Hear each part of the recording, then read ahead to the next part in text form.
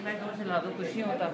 जुबैर एक लाइन और चला दो, कुछ नहीं होता, बस एक लाइन और चला दो।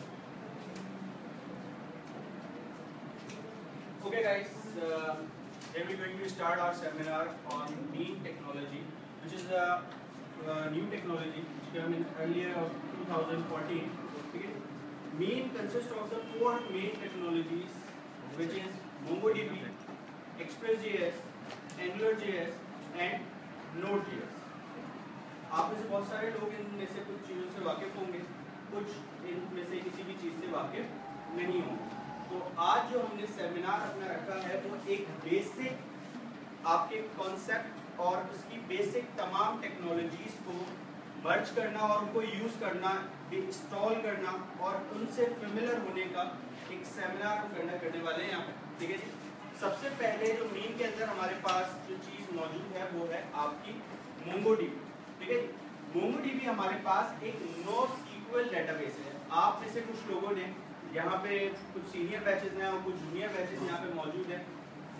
MongoDB हमारे पास NoSQL डेटाबेस है। SQL सर्वर आप लोग इस्तेमाल करते हैं। ठीक है। SQL सर्वर में आपने जब इस्तेमाल किया होगा उसे, तो उसके अंदर आपको कॉलम्स, डेटाबेस नेम, उसके साथ कॉलम पहले से डिफाइन करने पड़ते। ठीक है। That's called as SQL database. SQL database के अंदर आपके पास थोड़ी सी रिस्ट्रिक्शंस होती हैं। उन रिस्ट्रिक्शंस में आपके पास जो सबसे पहली रिस्ट्रिक्शंस है कि you need to define each and everything before you add और कमिट डेटा ऑन इट। ठीक है। सो NoSQL डेटाबेस के अंदर हमारे पास ऐसी कोई रिस्ट्रिक्शन मौजूद नहीं है। ठीक है। हमें सिर्फ अपने, it means simple is that, अगर मैं आपको आसान अल्फाजों में समझाऊं कि आपके कॉलम्स और आपके एट्रीब्यूट्स, अगर मैं एट्रीब्यूट्स और टपल्स की बात करता हूं, कॉलम्स को हम एट्रीब्यूट कहते हैं, रॉस को हम टपल्स कहते हैं। एट्रीब्यूट एंड टपल जो है at the time of your submission data उसी वक्त क्रिएट होता है। ठीक है। उसी वक्त आपके डेटाबेस का साइज जनरेट होता है। हमारे पास बहुत सारी ऐसी एप्लीकेशंस मौजूद हैं इस वक्त जो NoSQL डेटाबेस पे चल रही है। ठीक है। लेकिन ऑन द लास्ट जब उन्हें किसी ऐसे नेटवर्क पे जाना पड़ता है, जैसे फॉर एग्जांपल मैं आप लोगों को एक एग्जांपल देता हूँ। ठीक है। व्हाट्सएप आप लोग सब इस्तेमाल करते हैं। ठीक है। व्हाट्सएप के साथ साथ एक और हमारे पास इसकी एक एग्जांपल मौजूद है एप्लीकेशन की, वंडरलिस्ट एक एप्लीकेशन है हमारे पास, सब एंड्रॉइड प्ले स्टोर पर मौजूद है हमारे। ठीक है। उसके साथ साथ हमारे पास जो है एक और एप्लीकेशन मौजूद है नोकी। ठीक है। ये तमाम एप्लीकेशंस और आफ्टर स्कूल एक एप्लीकेशन मौजूद है जो कि बहुत ज़्यादा फेमिलियर है हमारे एशियन साइड पे, जो कि हमारे सिंगापुर, मलेशिया, वहाँ पे आफ्टर स्कूल एक सोशल नेटवर्किंग एप्लीकेशन। अच्छा, अब इसको प्रेफरेंस दी क्यों करने की जरूरत हमें महसूस होती है? हम क्यों ये सोचते हैं कि यार हम यहाँ पे जो है SQL डेटाबेस, क्योंकि SQL सर्वर तो हमारे पास मोस्ट रिनाउंड डेटाबेस मौजूद है और मैं उस पर भरोसा कर सकता हूँ आगे बंद कर ऐसा डेटाबेस। NoSQL मेरे पास एक ओपन सोर्स डेटाबेस है, इस पे मैं लीव नहीं कर सकता ब्लाइंडली, जैसे मैं SQL सर्वर में कर सकता हूँ MySQL के ऊपर। ठीक है, समझ आ रही है आपको बात?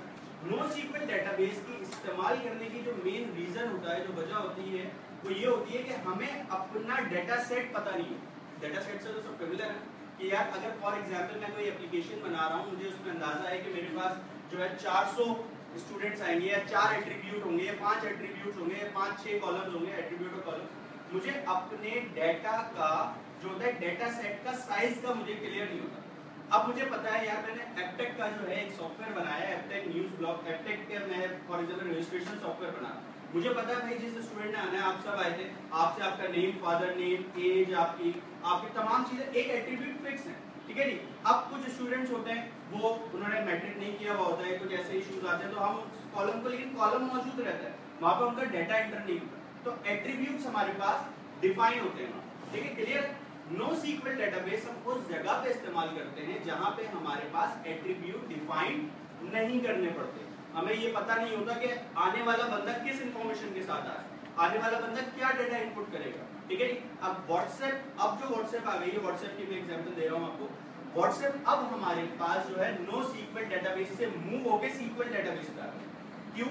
क्योंकि व्हाट्सएप पे अब डिफाइन हो गया है उनका स्केल कि उन्होंने क्या काम करना है, किससे काम लेना है, उनकी ग्राउंड, उनका जो ऑडियंस है वो क्या ऑडियंस वहाँ पे क्या काम कर रहे हैं। उन्हें पता है लोग वहाँ पे ज्यादातर इमेजेस को फॉरवर्ड करते हैं, वीडियोस फॉरवर्ड करते हैं, चैटिंग करते हैं। ठीक है। उसके साथ साथ ग्रुप चैट्स होती है, उनका भी स्केल जो है फिक्स हो गया। अब वो उस पर्टिकुलर स्केल पे जाके जो भी अमेंडमेंट करनी है, जैसे एक न्यू अमेंडमेंट जो लास्ट में आई है व्हाट्सएप के अंदर, वो आई है कि आप पर्टिकुलर कमेंट को रिप्लाई कर सकते हैं, ठीक है। लेकिन वो उन्होंने उसी जो उनका जो बॉर्डर सेट डिफाइन हुआ था उसी बॉर्डर सेट के अंदर रहते हुए आगे काम बढ़ा, ठीक है। क्लियर हो रही है यहाँ तक बात, ठीक है। अब उनके बाद जब डेटा सेट क्लियर हो गया तो वो अपने नो सीक्वल डेटाबेस को उठा के किस में लेके आए, सीक्वल के अंदर, ठीक है। क्योंकि अब उनको पता लग गया भाई इसके बाद कुछ नहीं आने वाला, और इससे आगे अगर हम जाएंगे तो इसके अंदर फिर हमें अपडेट की क्यूरी तो मौजूद है हमारे पास सीक्वल में, लेकिन ऐसी चीजें जब तक हमारे को कुछ पता ही नहीं है हमें, तो उस वक्त हम किस पे जाते हैं, नो सीक्वल डेटाबेस। क्लियर हुआ यहाँ तक नो सीक्वल का? अच्छा, अब बात आ जाती है मोंगोडीबी की इंस्टॉलेशन की, ठीक है जी। एसक्यूएल सर्वर तो आप लोग बड़ा आसानी से एक सॉफ्टवेयर इंस्टॉल किया, एक कनेक्ट का बटन दबाया, ठीक है जी, पासवर्ड डाला और कनेक्ट हो गया, ठीक है। यहाँ पे थोड़ी सी क्रिटिकल है क्योंकि यहाँ पे जो काम हो रहा है आपका कमांड लाइन पे हो रहा है, सीएमडी के ऊपर हम काम कर रहे हैं, ठीक है। अच्छा, सिर्फ ये नहीं कि कमांड लाइन मौजूद है, मैं आपको कमांड लाइन पे भी करके दिखाऊंगा, इसकी इंस्टॉलेशन, इसके डेटाबेस बना के उसके अंदर टेबल बना के टेबल के अंदर डाटा इंसर्ट करके हम सारी चीजें देखेंगे। अच्छा, इसके लिए एक जीयूआई भी आपके पास मौजूद है जो कि मैंने अभी डाउनलोड नहीं की because of the IP issues, some IP issues in Aptech server.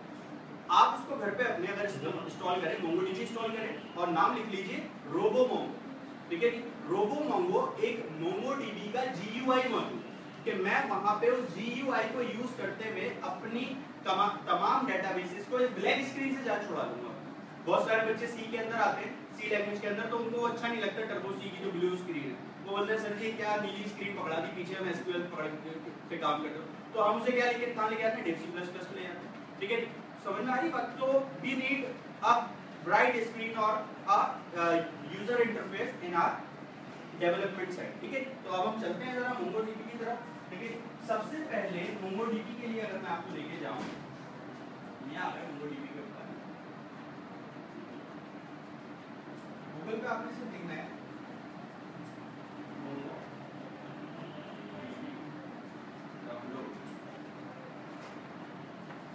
First link आपको यहाँ पे ये मिल गया, मोंगोडीबी डाउनलोड सेंटर, ठीक है।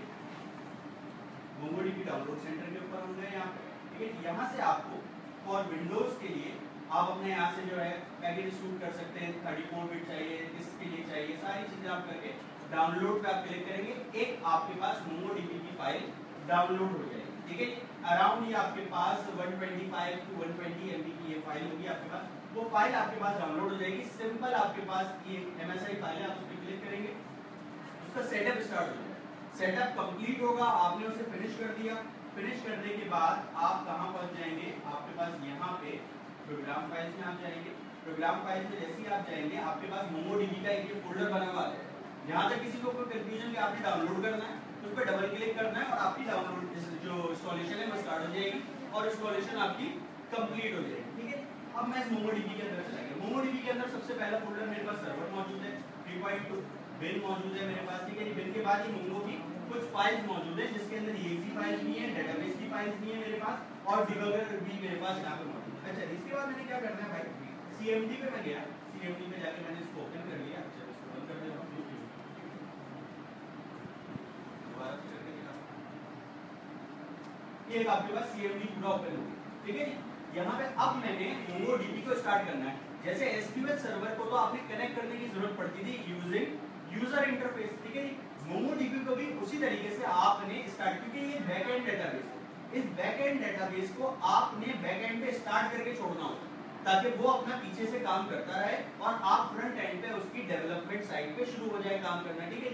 सबसे पहले मैं इस पे मैंने लिखा cd.com,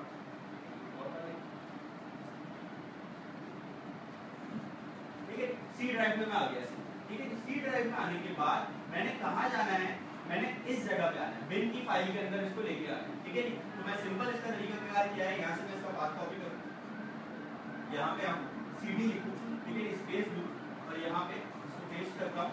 बस मुझे क्या हटाना होगा क्योंकि पूरा पाथ मेरा वहाँ पे डायरेक्टरी नेम के साथ कॉल होगा, तो मैं ऑलरेडी उस डायरेक्टरी में हूँ तो मुझे उसकी जरूरत नहीं है, ठीक है। अब आप देख सकते हैं कि मैं प्रोग्राम फाइल मोंगोडीबी सर्वर 3.2 और बिन के फोल्डर के अंदर मैं यहाँ पे आ चुका हूँ, ठीक है। यहाँ तक समझ में आ रही है बात आपको पूरा, ठीक है। उसके बाद मैंने क्या काम करना है, मेरे पास एक लाइब्रेरी, एक फाइल यहाँ पे मौजूद है मोंगोडी, ठीक है। ये आपको दिख रहा है मोंगोडी एप्लीकेशन, ठीक है। इस मोंगोडी एप्लीकेशन को मैंने पाथ देना है, ठीक है। क्या लिखूंगा मैं यहाँ पे आपके पास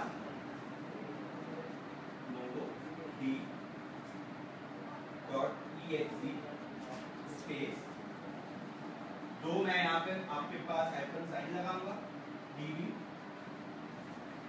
पाथ, ठीक है जी।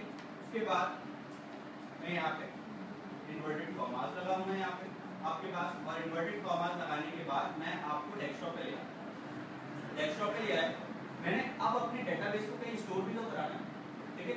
अब अभी मेरे पास, मैंने बिल्कुल स्क्रैच से काम शुरू किया, मेरे पास कोई जगह नहीं है जहाँ पे मैं डेटाबेस को अपने सेव करा सकूं, तो उसके लिए मैंने क्या किया, आप कहीं पे भी फोल्डर बना सकते हैं। मैं इस डेस्कटॉप पे एक फोल्डर बना रहा हूँ, ठीक है। न्यू फोल्डर पे मैंने क्लिक किया, यहाँ पे आ गया इस न्यू फोल्डर के ऊपर, ठीक है। न्यू फोल्डर पे आने के बाद मैंने यहाँ पे लिख दिया आपके पास न्यू, ठीक है। न्यू इसका नाम रखा, ओपन किया, एम्प्टी फोल्डर है, मैंने क्या किया, इसके पाथ पे यहाँ पे क्लिक किया, इसके पाथ को मैंने कंट्रोल सी किया, कॉपी किया, और मैं वापस कमांड प्रॉम्प्ट में आके इन दो इन्वर्टेड कॉमास के बीच में मैंने इसे क्या कर दिया, आपके इस पूरे पाथ को पेस्ट कर दिया।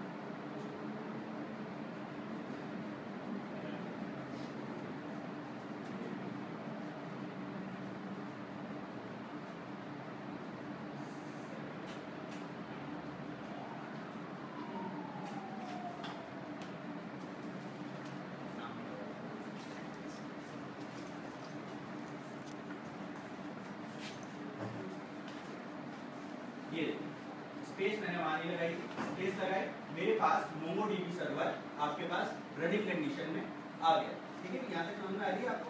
मोंगोडीबी जब मैंने एक बार रन कर दिया अपना, तो मैंने क्या करना है, इसको ऐसे ही छोड़ देना, ठीक है। इसको ऐसे ही छोड़ने के बाद मैं वापस सीएमडी एक न्यू सीएमडी ओपन करूंगा, ठीक है। न्यू सीएमडी आ गया मेरे पास, ठीक है। वापस मैंने उसी लोकेशन पे जाना है, कहाँ पे, मोंगोडीबी सर्वर सही 3.2 बिन के अंदर जाके मैंने वहां पे पहुंचना है, क्योंकि अब मैंने यहाँ पे क्या किया, आपके पास सीडी, यहाँ पे वापस सीन आ गया, वापस नजर गया बिन के फोल्डर के अंदर, ठीक है। इस बात को मैंने दोबारा कॉपी किया, कंट्रोल सी, इसके बाद मैंने यहाँ पे क्या लिखा, सीडी, और इस बात को दोबारा पेस्ट कर, ठीक है।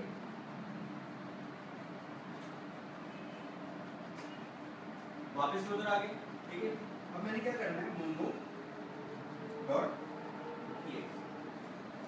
ठीक है, कनेक्टिंग टू टेस्ट, मोंगोडीबी का शेल वर्जन इसने मुझे बता दिया, और मोंगोडीबी अब मेरा कनेक्ट हो गया, ठीक है। सबसे पहले दोबारा मैं स्टेप्स रिपीट कर रहा हूँ, ठीक है।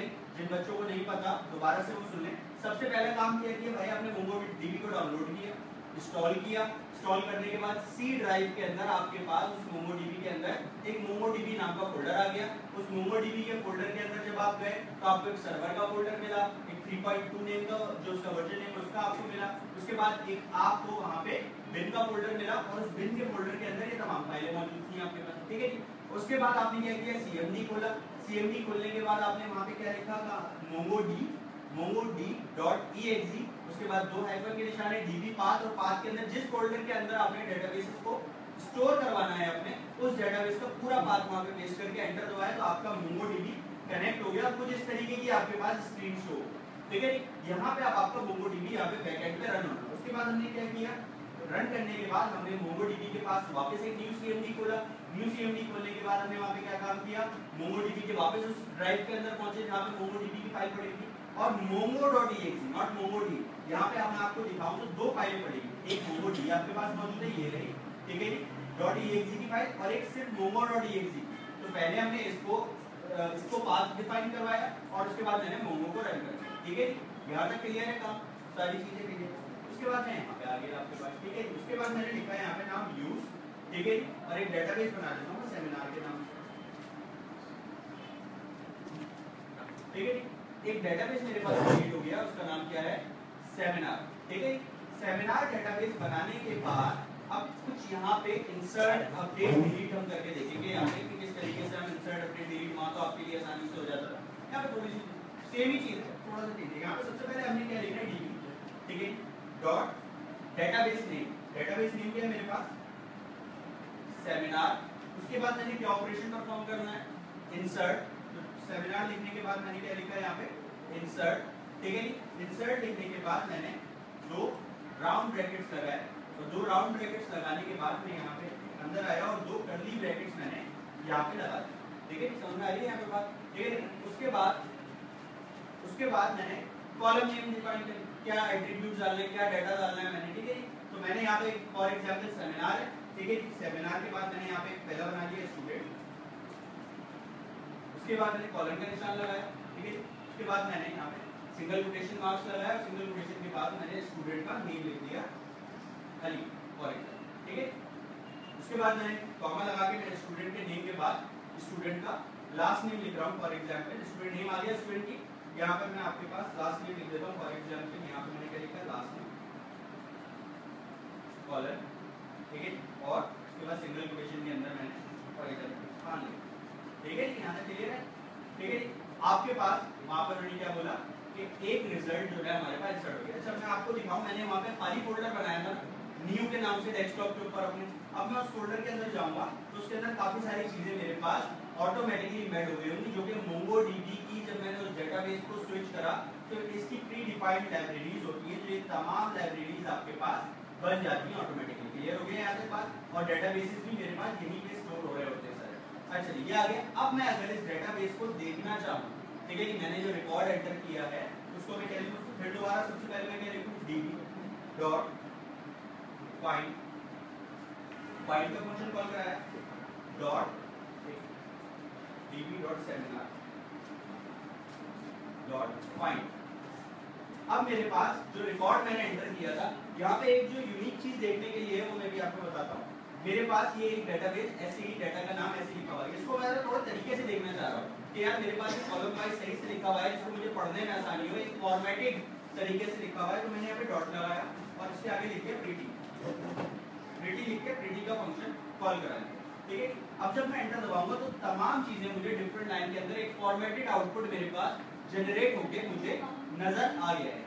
यहाँ तक क्लियर है बात? ठीक है, सारी चीजें क्लियर है? अच्छा, मोंगोडीबी की एक खास चीज जो है वो ये है कि ये हर अपने रिकॉर्ड को एक यूनिक आईडी असाइन करता है। वो आईडी उसके creation time, MongoDB version, on the, उसके बाद जो हमने जिस टाइम पे, जिस सेकंड में और जिस फोल्डर में डाला, उस तमाम के कोड होते हैं। जो आपको इतना बड़ा आईडी नजर आ रही है, ऑब्जेक्ट आईडी, ये एक यूनिक आईडी है। अब जो मैं एक न्यू अगर आपके पास एक डाटा इंसर्ट करूँ, इसके अंदर एक और चीज मैं यहाँ पे इंसर्ट करता हूँ। ठीक है, इंसर्ट आया मेरे पास स्टूडेंट नेम, मैंने यहाँ पे अली के बाद यहाँ पे लिख दिया आपके पास अहमद, अहमद लास्ट नेम हम खाली रखते हैं। ठीक है, एक कॉलम हमारा और ऐड कर लेते हैं। ठीक है, लास्ट नेम के बाद यहाँ पे एज का जो है वेक्टर ऐड कर लेते हैं। उसके बाद एज मैंने यहाँ पे डाल दिया 16। ठीक है, एक और रिजल्ट है। अब मैं इसको दोबारा से db seminar pretty find pretty करके अब मैं देख सकता हूँ कि यहाँ पे उसने मुझे, यहाँ पे कोई उसने गड़बड़ नहीं की और एक यूनिक आईडी इसको भी असाइन कर दी। ठीक है, अच्छा, अगर आप एसक्यूएल के अंदर अपने किसी एग्जिस्टिंग कॉलम के ऊपर अगर आप दूसरा कोई कॉलम के अंदर न्यू कॉलम ऐड करना चाहें तो पहले आपको उस कॉलम को अपडेट करना, टेबल को अपडेट करना पड़ेगा, कॉलम ऐड, फिर उसके बाद आप उसके अंदर डाटा इनपुट कर सकते हैं, डायरेक्टली काम नहीं कर सकते। यहाँ पे मोंगोडीबी के अंदर NoSQL डाटा के अंदर कोई आपके पास रिस्ट्रिक्शंस नहीं है। आपको अगर मुझे फर्स्ट के अंदर 2 रिकॉर्ड्स की जरूरत थी, दूसरे के अंदर मैं उसी डेटाबेस के अंदर रहते हुए मैंने नेम लास्ट नेम ऐड किया और एज भी डाल दी। ठीक है, समझ में आ रही? तो रिस्ट्रिक्शन नहीं थी, इसने उसको भी एक यूनिक आईडी असाइन कर दी। यहाँ तक क्लियर है सर? ठीक है, यहाँ तक सबने समझ में आ गया कि भाई इंसर्ट डाटा किस तरीके से करना है और डेटाबेस क्रिएट किस तरीके से करना है। ठीक है, मैंने क्या किया, दोबारा से रिपीट करता हूँ चीजें कि मैंने सबसे पहले लिखा भाई यूज और एक डेटाबेस का नाम लिखा। ठीक है, वो डेटाबेस मेरे पास क्रिएट हो गया पीछे। उस यूज डेटाबेस के बाद मैंने वहां पे क्या काम किया, आपके पास उसके अंदर डाटा इंसर्ट करना था, तो मैंने क्या किया, db डेटाबेस का नाम और डेटाबेस के नाम के बाद इंसर्ट लेके मैंने अपने थोड़ा सा फॉर्मेट जो आपको देखना होगा, याद रखिएगा इसको, कि सबसे पहले आप राउंड ब्रैकेट्स लगाएंगे। राउंड ब्रैकेट लगाने के बाद आप यहाँ पे कर्ली ब्रैकेट एंड देन उसके सिंगल कोटेशन के अंदर कॉलम नेम और उसके बाद कॉलम का जो भी डाटा आपने सेव कराना हो वो आप एज इट इज यहाँ पे सेव करा देंगे। जैसे कि यहाँ पे एक क्वेरी आपके पास लिखी हुई। क्लियर हो गया? यहाँ तक कॉन्सेप्ट क्लियर है? फिलहाल नहीं, इस तरीके की कोई रिस्ट्रिक्शन नहीं कि आप कॉलम नेम ऐड कर दें। ठीक है, आप इसके अंदर जो है मुख्तलिफ चीजें डेटाबेस की जो है आपके पास डाटा टाइप्स हो गई, इस तरीके की इसने कोई चीज नहीं मांगी। ऑटोमेटिकली इसके NoSQL डेटाबेस की आपके पास क्वालिटी मौजूद है कि वो आपको किसी किस्म के लिए बाउंड नहीं करता, नो बाउंडेड डाटा। अब फॉर एग्जांपल मैंने आपको शुरू में बताई थी ना बात यहाँ पे कि आपके पास डाटा सेट क्लियर नहीं है, आपको एप्लीकेशन बना रहे हैं और उस ऑडियंस के लिए बना रहे हैं, आपको पता नहीं है कि यार ऑडियंस मेरे पास क्या डाटा लेके आया, लेकिन किस तरीके का डाटा लेके आया, तो मैं उस जगह पे NoSQL डेटाबेस का इस्तेमाल करूंगा कि ऑडियंस कोई भी डाटा लाएगी मेरे डेटाबेस के अंदर ऐड हो जाएगा, क्योंकि एरर जनरेट नहीं हुआ। क्योंकि देखो कोई भी चीज आप बनाते हैं, ये जो हम काम कर रहे हैं वेब एप्लीकेशन के लिए या एंड्रॉइड एप्लीकेशन, छोटे डेटाबेसेस होते हैं ज्यादातर हमारे पास, ठीक है। वहां पे अगर मैं एप्लीकेशन को चला रहा हूँ, व्हाट्सएप चला रहा हूँ, व्हाट्सएप पे मैं मैसेज भेज रहा हूँ, वो मेरे पास एरर दे दे, ठीक है। तो अगर एक बार आपकी एप्लीकेशन के किसी यूजर के सामने एरर जनरेट हो गया तो वो अगली बार आपकी एप्लीकेशन पे नहीं आएगा, ठीक है। एक बार उसका दिल खराब हो गया कि यार ये क्या बकवास चीज है, मैं इसको इस्तेमाल कर रहा हूँ, ये मुझे एरर दिया जा रहा है, तो फौरन वहां जाकर इंस्टॉल मार देगा आपकी एप्लीकेशन, यही काम होगा। तो सबसे पहला काम आपके पास क्या होता है कि आपने क्या करना है, ऐसे ग्राउंड सेट्स अपने पास सोचने हैं, आपके पास जो आपका थिंक एरिया हो, ऑडियंस का जो एरिया हो, कि यार ऑडियंस को चाहिए, जो यूजर हो ना मेरा, वो कुछ भी एंटर करे, अभी वो बादशाह। एक बार मेरे पास यूजर्स आ जाए फिर मैं बोलूंगा भाई अब तो मेरे तरीके से चलना है, अब तुम्हें आदत हो गई, ठीक है। समझ में आ रही है बात? एप्लीकेशन क्लियर है यहाँ तक बात? इंसर्ट हमने कर दिया, इंसर्ट करने के बाद अगर फॉर एग्जांपल हम यहाँ पे आ जाते हैं दोबारा डीबी सेमिनार, अब मैं क्या चाह रहा हूँ भाई यहाँ पे अपडेट कर, ठीक है। अब डेटाबेस ऐड हुए हैं ना मेरे पास, दो मैंने जो है यहाँ पे रिकॉर्ड ऐड कर दिए अपने, अब मैं चाह रहा हूँ यार रिकॉर्ड ऐड कर दूं, मैंने अहमद का नाम जो है गलत लिख दिया वहाँ पे, ठीक है। मैं चाह रहा हूँ कि भाई अहमद का जो लास्ट नेम है खान है, वो अहमद खान नहीं है, वहाँ पे अहमद ही है, अहमद मैंने नाम लिखा है, ठीक है। तो वहाँ पे मैं आया डीबी सेमिनार, क्या लिखा मैंने, अपडेट, ठीक है। अपडेट लिखने के बाद वापस वही राउंड ब्रैकेट बना लिया मैंने, राउंड ब्रैकेट बनाने के बाद मैं कहाँ पे आया अपने, दोबारा मैंने एंटर, सबसे पहले अब दो यहाँ पे पैरामीटर्स पास होंगे हमारे। पहला पैरामीटर जो हमारे पास पास होगा वो मेरे पास सिलेक्शन क्राइटेरिया कि किस चीज को सिलेक्ट करके चेंज करना है, तो मैंने भाई इसको बोला यहाँ पे, ठीक है, कि लास्ट नेम, ठीक है, लास्ट नेम कॉलर, क्या लिखा मैंने यहाँ पे, खान, ये जहां पे आपको लास्ट नेम है, अच्छा एक मिनट इशू आ जाएगा यहाँ पे, लास्ट नेम मैंने, क्योंकि लास्ट नेम दोनों रिकॉर्ड्स में खान है, ठीक है। मैं एक रिकॉर्ड सेलेक्ट करवा रहा हूँ ना यहाँ पे, तो मैंने क्या किया, स्टूडेंट लिख दिया लास्ट नेम, ठीक है, स्टूडेंट लिखा, खान लिखा, ठीक है। उसके बाद मैंने क्या किया, यहाँ पे कॉमा लगाया, ठीक है। कॉमा लगाने के बाद, कॉमा लगाने के बाद मैंने यहाँ पे दो कर्ली ब्रैकेट्स और खोले, एक मैंने डॉलर साइन लगाया, डॉलर साइन लगाने के बाद मैंने लिखा सेट, ठीक है।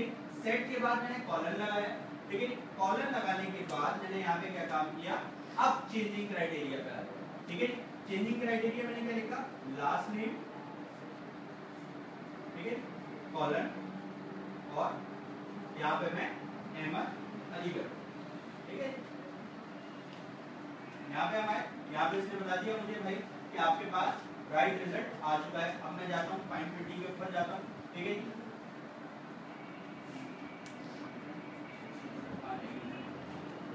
इसलिए 0 हुआ,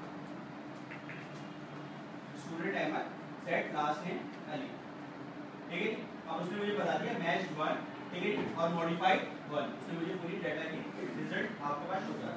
अब मेरे पास यहाँ पे आपके पास अहमद और अली, अपडेट का आपको समझना है, ठीक है। अपडेट की थोड़ी सी यहाँ पे क्यूरी जो है वो थोड़ी सी कॉम्प्लेक्स है, इसको जरा फॉर्मेट स्पेशली इसको अच्छे से देख लें कि सबसे पहले आपने राउंड ब्रैकेट तो भाई लगानी है, जैसे आपने पहले इंसर्ट के लिए लगाने, तो राउंड ब्रैकेट के बाद आपने क्या करना है, सबसे पहले सिलेक्शन क्राइटेरिया सेट करना है कि भाई क्या चीज सेलेक्ट करके मैंने आगे काम करना है, ठीक है।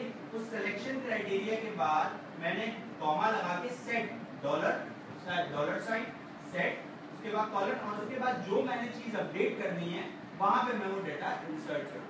क्लियर हो गई यहाँ तक बात, समझना है यहाँ तक से?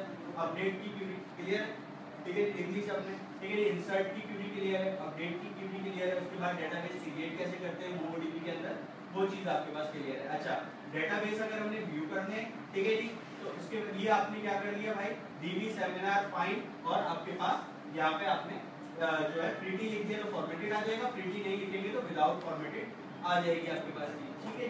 उसके बाद मैंने यहाँ पे लिख दिया शो डीबीएस,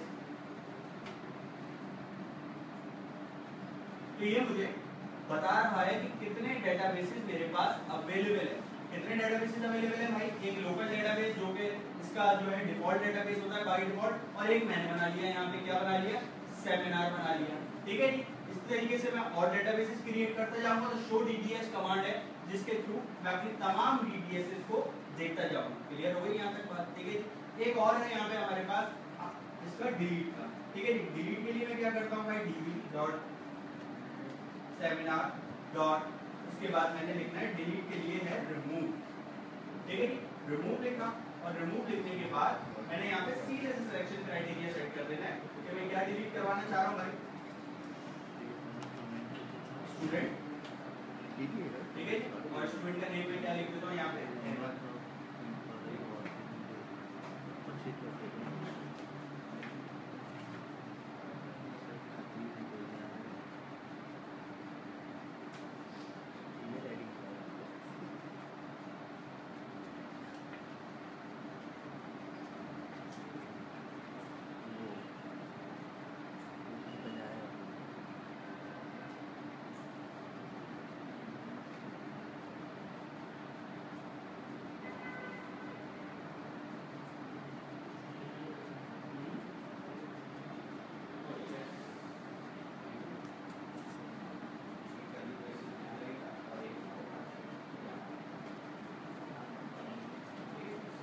हो गया हमारे पास रिजल्ट अपडेटेड हो गए। ठीक है, अब हम इसको फाइंड कर लेते हैं। अब मेरे पास एक रिकॉर्ड। ठीक है, समझ में आ गई बात? क्लियर है यहाँ तक? टू ऑपरेशन हमने देख लिए। ठीक है, क्रिएट, अपडेट, डिलीट। ठीक है, उसके बाद इंसर्ट करना हमने इसमें देख लिया। सारी चीजें हमारे पास यहाँ तक मोंगोडीबी की एक बेसिक इन्फॉर्मेशन आपके पास कि अगर आपको कोई बोलता है डेटाबेस पे काम इस तरीके से करना है तो आपके पास मौजूद हो गई कि मीन में जो पहला आपके पास यहाँ पे पिलर इसका मौजूद है मोंगोडीबी, वो आपके पास यहाँ पे समझ में आ गया आपने कि इस तरीके से आपने यहाँ पे काम में लाना। ठीक है, क्लियर है यहाँ तक बात? मोंगोडीबी सबको सारे जितने बैठे खाए टेबल्स बना रहा है, टेबल्स तो बनाए इसके टेबल्स आपके पास जो यहाँ पे आया कॉलम जो बना रहे एक सेमिनार के अंदर आपके पास सेमिनार नाम का आपका डेटाबेस मौजूद है। ठीक है, उस डेटाबेस के अंदर जो भी आप रिकॉर्ड डालते रहेंगे वो एज अ कॉलम के अंदर आपके पास सेव होता रहेगा। और डिफरेंट अगर आपने टेबल्स बनाने तो उसके लिए आपके पास कलेक्शंस इस्तेमाल होती है। ठीक है, उस कलेक्शंस के अंदर आपके पास जो काम होता है वो कलेक्शंस आपको क्या देती है, एक से ज्यादा डेटाबेस, एक डेटाबेस के अंदर एक से ज्यादा फील्ड्स आपको सेट करने को प्रोवाइड करती है, जिसके थ्रू आप फर्दर आगे अपनी जो आप फॉरेन कीज और मुख्तलिफ चीजें वहाँ पे लगाते हैं ना, यहाँ पे वो कलेक्शंस के थ्रू काम होता है। डीबीएस कलेक्शंस की एक आपके पास होती है, कलेक्शन आप क्रिएट करते हैं, एक साथ आप मुख्तलिफ डेटा वहाँ पे एंटर कर सकते हैं कलेक्शन में। अच्छा, कलेक्शन के साथ साथ यहाँ पे एक और अच्छी चीज यहाँ पे आपके पास मौजूद है, यूनिक आईडी। जो मैंने आपको पहले बताया, जो भी आप काम करेंगे अपना एप्लीकेशन के अंदर, उस एप्लीकेशन के अंदर एक यूनिक ये जो आईडी है ये आपकी यूज होगी और इस आईडी के थ्रू आपके डेटाबेसेस आपस में फैच भी होंगे, कनेक्ट भी होंगे, और फैच और कनेक्ट होने के साथ साथ आपके डेटाबेसेस एक दूसरे के साथ मर्ज होकर भी शो होंगे। ठीक है, क्योंकि ये तो बैकएंड डेटाबेस है ना आपके पास, फ्रंट एंड पे तो आप यूआई के साथ कनेक्ट करके उस पर काम में आगे लेके जाएंगे। ठीक है, यहाँ आईडी डिफरेंट होगी। अगर आप अहमद नाम के काफी नेम है, फॉर एग्जांपल आप आईडी आपको पता है ना अगर उसकी, तो आप आईडी के थ्रू वहाँ पे डिलीट कर सकते हैं। किस तरीके से यहाँ पे आप कर सकते हैं, यहाँ पे इसके अलावा कहाँ पे शो करेगा, आपको शोबिलिटी जब आप करेंगे आपके डेटाबेस की आईडी आपको प्रोवाइड हो जाएगी। और दूसरी, जब आप फ्रंट एंड अपना कनेक्ट करेंगे इसके साथ, तो फ्रंट एंड पे जो डेटा फैच होगा आपका वो मोंगोस की सीक्वेंस पे आईडी सीक्वेंस के थ्रू आपके पास आएगी। समझ में आ गई आपके पास? अच्छा, मैं ये चीज जो आपको बता रहा था रिमूव वाले पे आ गए यहाँ। ठीक है, आपने बोला कि अहमद मेरे पास बहुत सारे, ठीक है, कोई एक तो आपके पास वहाँ पे फैक्टर ऐसा होगा कि जिसको वो यूनिक होगा, आईडी तो यूनिक है। उसके बाद फॉर एग्जांपल अगर मैं पानी यहाँ पे चेंज करना चाहूँ तो मैं यहाँ पे लास्ट में कोई भी एक कॉलम, कोई भी एक एट्रीब्यूट आपने सेलेक्ट करना है, उस एट्रीब्यूट के बिहाफ पे वो पूरे उस रिकॉर्ड को डिलीट कर देगा। समझ में? कोई भी एक यूनिक एट्रीब्यूट आप सेलेक्ट करें, कोई नहीं है तो उसकी आईडी सेलेक्ट करें, आईडी आप यहाँ से देखें और उस आईडी को वहाँ पे उस पे ले जाके पेस्ट कर दें, उस आईडी से डिलीट कर दें। और जो हम बेसिक काम करते हैं एंड्रॉइड एप्लीकेशंस वगैरह में, हम नाम पे नहीं चलते, क्योंकि फॉर एग्जांपल मेरा नाम अगर फॉर एग्जांपल मोहम्मद इबाद है तो मोहम्मद इबाद 100 और होंगे व्हाट्सएप के ऊपर। ठीक है, इसलिए हम वहाँ पे यूनिक जो आईडी डिजाइन हो रही है ना, वहाँ पे काम सारा आईडी के ऊपर, आईडी जा रही है, आईडी आ रही है, आईडी की डाटा लेके आ रही है। ठीक है, आईडी के थ्रू फॉर एग्जांपल मैं हेलो हाउ आर यू अगर एक मैसेज सेंड कर रहा हूँ, ठीक है, तो हेलो हाउ आर यू उस टाइम पे पता नहीं कितने मिलियंस ऑफ पीपल ने वहाँ पे जो शेयर किया होगा व्हाट्सएप के ऊपर एक दूसरे, तो मेरा क्या यूनिक किसकी है, मेरे रिकॉर्ड पे किसलिए जा रहा है कि मैं एक यूनिक आईडी को ले रहा हूँ और यूनिक आईडी के बंदे को भेज रहा हूँ। ठीक है, जो वहाँ पे मेरे पास बंदा मौजूद है वो एक यूनिक आईडी को कंटेन कर रहा है, यूनिक आईडी से यूनिक आईडी पे जा रहा है। तो ID is the basic concept in MongoDB that is provided by MongoDB itself unique है वो, और उसके अलावा आपके पास कोई ऐसी चीज नहीं है जिसको आप यूनिक कर सकें। करना चाहें तो आपके पास नेम और लास्ट नेम और भी आप बहुत सारी चीजें कर सकते हैं, लेकिन एक प्री डिफाइंड जो है आपके पास सेव एंड सिक्योर वे आपके पास डाटा को मैनिपुलेट करने का यहाँ पे मौजूद है। वो क्या मौजूद है? आपकी ऑब्जेक्ट आईडी। क्लियर हुआ यहाँ तक बात? ऑब्जेक्ट आईडी के थ्रू आप काम कर सकते हैं। अच्छा, अब छोटी सी चीज, MongoDB आपके पास जब क्लियर हो गया तो MongoDB के बाद आपके पास दो चीजें आती हैं यहाँ पे। अगर मैं आपको लेके चलता हूँ, सबसे पहले तो मैं आपको एक एप्लीकेशन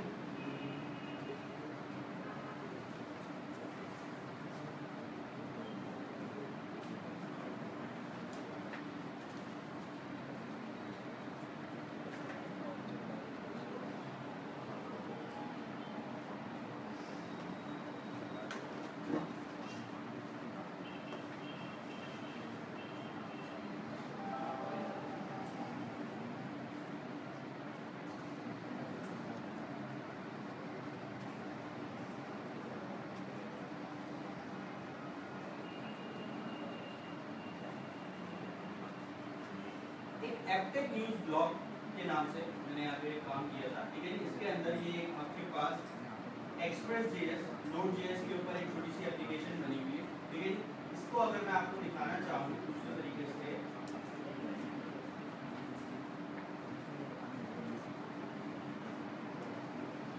यहाँ पे मैंने फॉर एग्जाम्पल गूगल और गूगल का मैं यहाँ से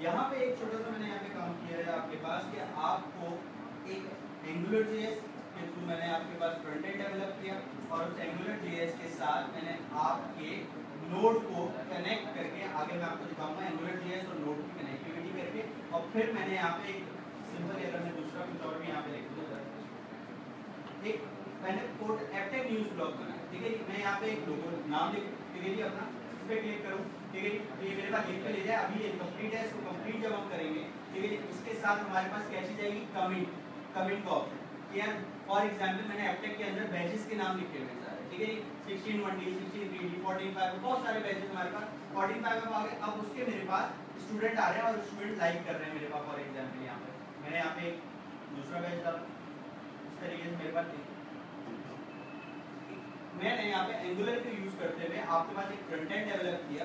ठीक है, उस फ्रंट एंड के अंदर मैंने क्या चीज रखी कि आप स्टूडेंट्स आए और अपने बैच के ऊपर लाइक करते हैं ना, उस हिसाब से उनकी रेटिंग होती है। और एक कमेंट का ऑप्शन और मैं ऐड कर दूंगा इसके अंदर। उस कमेंट के थ्रू क्या होगा, आप अपने पर्टिकुलर बैच के ऊपर एक कमेंट करके पोस्ट भी कर सकते हैं। ठीक है, फिलहाल यहाँ पे हमने जो चीज देखनी है, ठीक है, मैं आपको इसके पास ले जाता हूँ।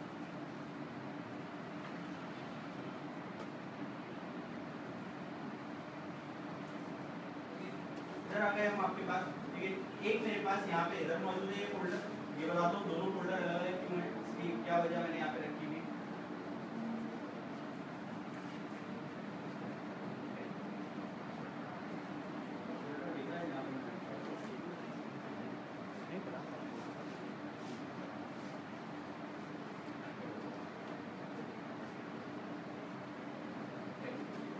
ठीक है, इसको अगर मैं ड्रीम व्यूअर को ओपन करता हूँ आपके,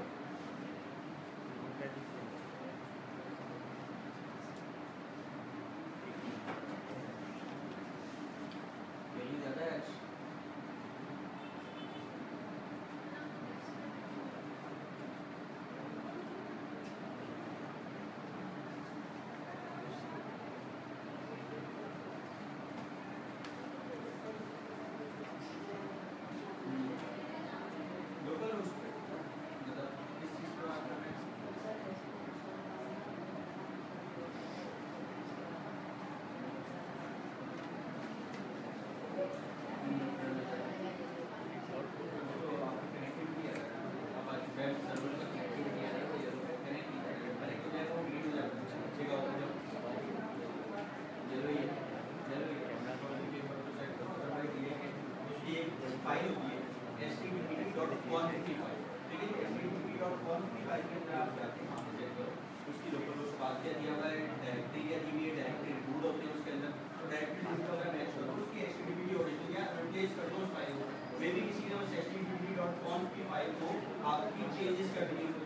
कर दिया कुछ उसने जो प्रॉब्लम क्रिएट, तो आप क्या करें, ओरिजिनल http.com की फाइल बनाइए और उसको वहाँ से आप चेंज कर दीजिए, ठीक है। तो आपका उम्मीद है कि 99% चांस जो है खत्म हो जाएगा।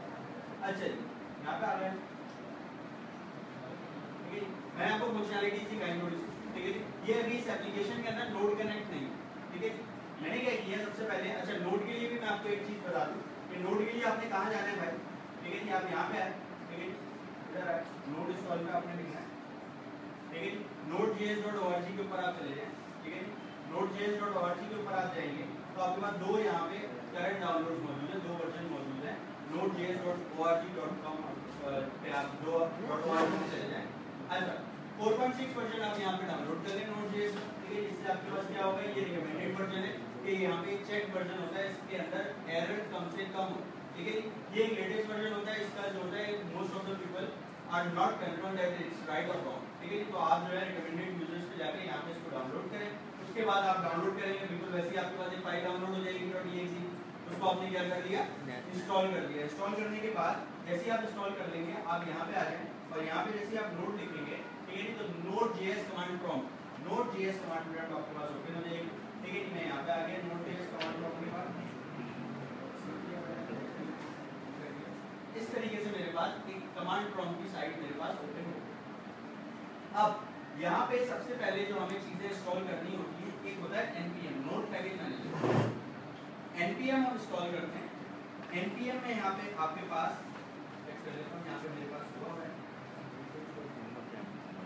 आप लिखेंगे npm install, ठीक है। npm install आपने लिखा तो यहाँ पे एक इंस्टॉलेशन शुरू हो जाएगी आपके पास, और इंस्टॉलेशन शुरू होने के बाद वापस आप इसी जगह पे आ जाएंगे। npm install की कमांड आप रन करेंगे, ठीक है।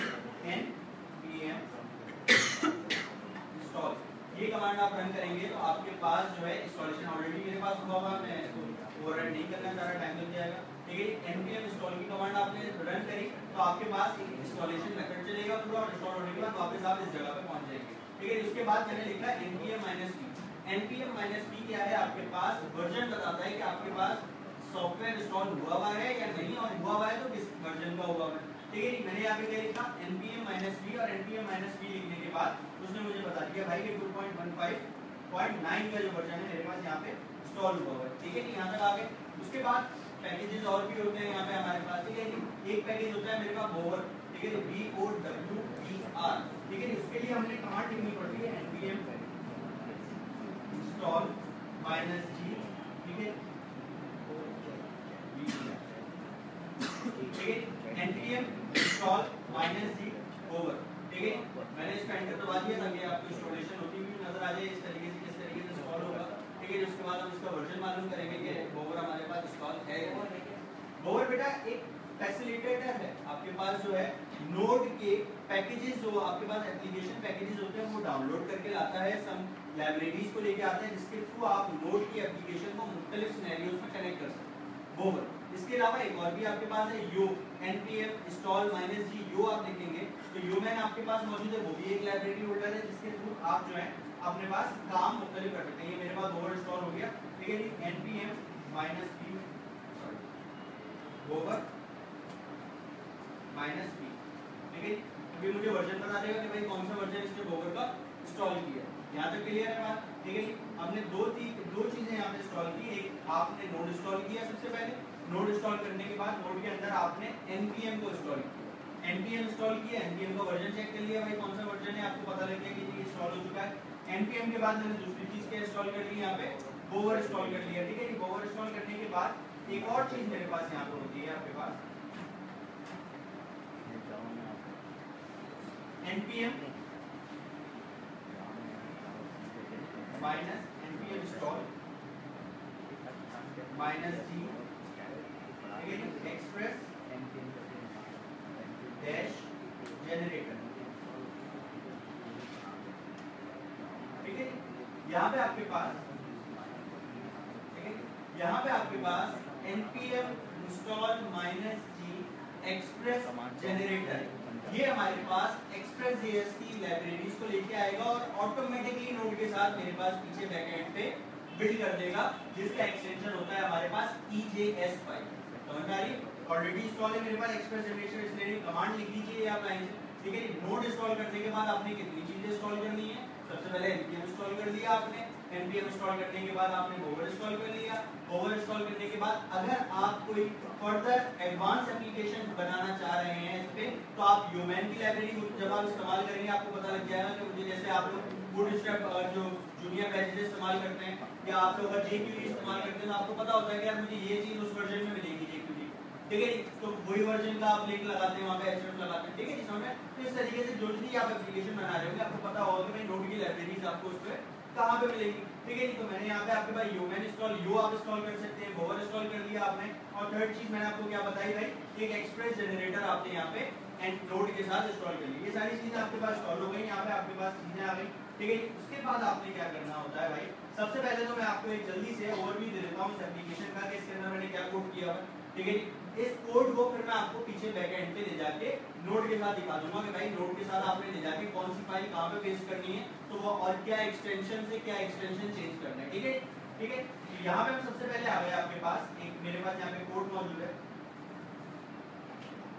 अच्छा, सोर्स कोड है मेरे पास, सोर्स कोड के अंदर सिंपल HTML के साथ हमने यहाँ पे जावास्क्रिप्ट की एक सोर्स कोड हमने लिखा और एक लाइब्रेरी मैंने यहाँ पे लिखी app.js। app.js मेरे पास एक लाइब्रेरी मौजूद है जिसके अंदर एंगुलर का कोड किया था मैंने, एंगुलर.js का कोड किया हुआ है। इस सोर्स कोड में सबसे पहले मैं आया तो सबसे पहले के अंदर तो भाई मैंने इसके जो डिजाइन आपके पास नजर आ रहा है आपको यहाँ पे आपके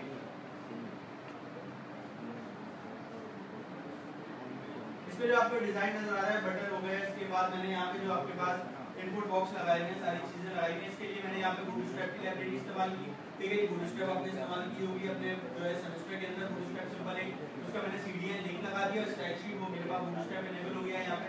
उसके बाद मैंने एंगुलर.js की एक लाइब्रेरी इस्तेमाल की, एंगुलर.js की ये मैंने एंगुलर min.js की लाइब्रेरी यहाँ पे इम्बेड करवाई, तो उसने यहाँ पे आपके पास एक फाइल इम्बेड कर दी, ठीक है, जिसको मैं व्यू नहीं कर सकता, यहाँ पे रिस्ट्रिक्टेड फाइल होगी जो इस CDN के थ्रू मुझे प्रोवाइड हुई है, CDN से डाउनलोड हुई है और मेरे प्रोजेक्ट के साथ कनेक्ट हुई है, ठीक है। ये कोड घबराओ नहीं, इस कोड को देखें, ठीक है। इस कोड को मैं आपको पूरा प्रोवाइड कर दूंगा, आप सब आए हैं यहाँ पे, आपके ईमेल एड्रेसेस होंगे सबके पास। ये कंप्लीट एक एप्लीकेशन में आप लोगों को सबको सेंड कर दूंगा जिसके थ्रू आप इस कोड को और अच्छे तरीके से अपने एग्जामिन कर सकते हैं बैठ के कि हमने क्या चीज वहाँ पे पढ़ी थी, और आपको रिमाइंडर भी हो जाएगा कि ये चीजें हमने वहाँ पे इस्तेमाल की, ठीक है, ठीक है। अच्छा, उसके बाद हमने आपके पास क्या लिखा है, एंगुलर के राउटर। अच्छा, राउट जो होता है आपके पास आपके एक्सप्रेस.js की हम बात करते हैं, ठीक है। तीन चीजें थी हमारे पास, एंगुलर.js, नोड.js और एक्सप्रेस.js।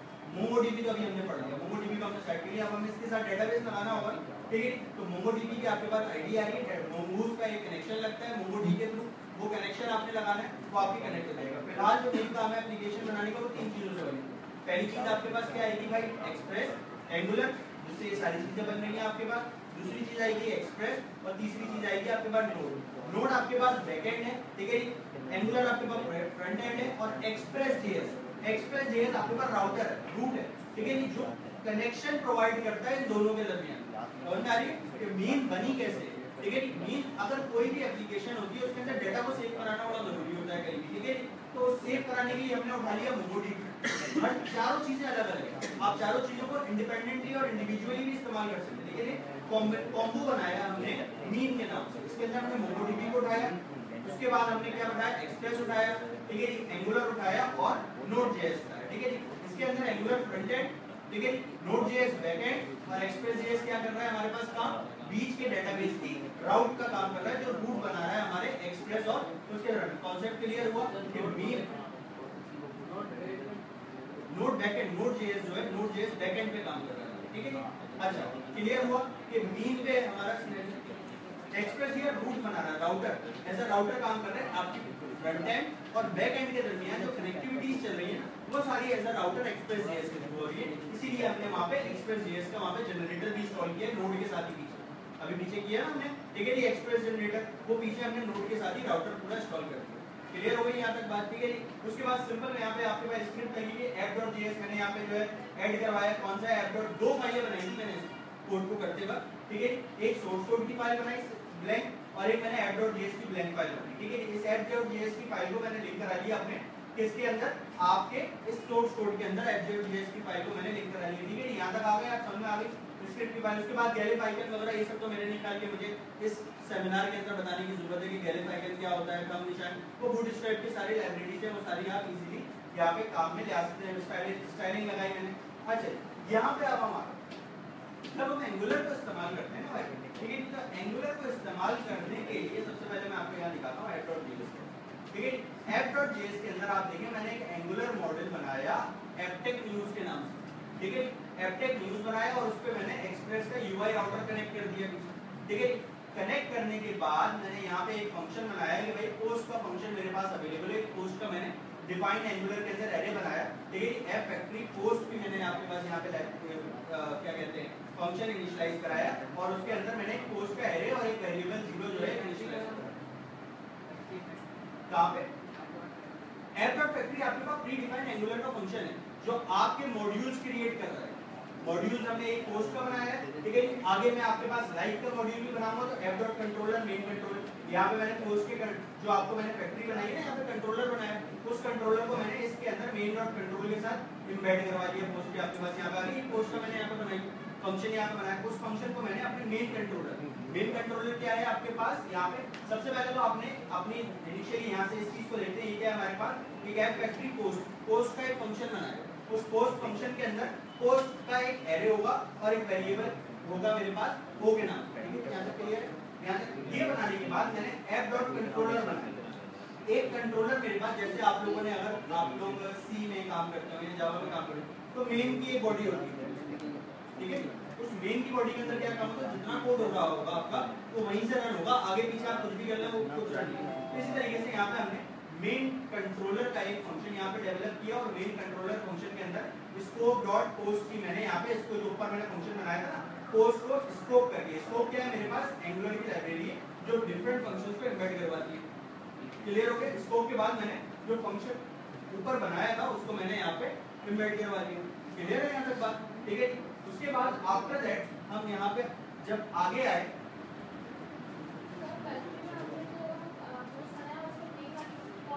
जी बिल्कुल, यहाँ पे मैंने एम्बेड करवाया अपने कंट्रोलर के अंदर, मतलब मेन कंट्रोलर के अंदर उस पोस्ट को जो मैंने फैक्ट्री का बनाया उसको मैंने ऐड करवा दिया। अगर आप और फंक्शंस बनाएंगे, फॉर एग्जांपल आपने पोस्ट के साथ साथ कमिट का भी, अभी कमिट का ऐड करेंगे, कमिट का बनाएंगे तो आप यहाँ पे ऐप फैक्ट्री कमिट का फंक्शन बनाएंगे, उसकी लाइब्रेरी बनाएंगे और उसको भी कंट्रोलर में ऐड करवाएंगे।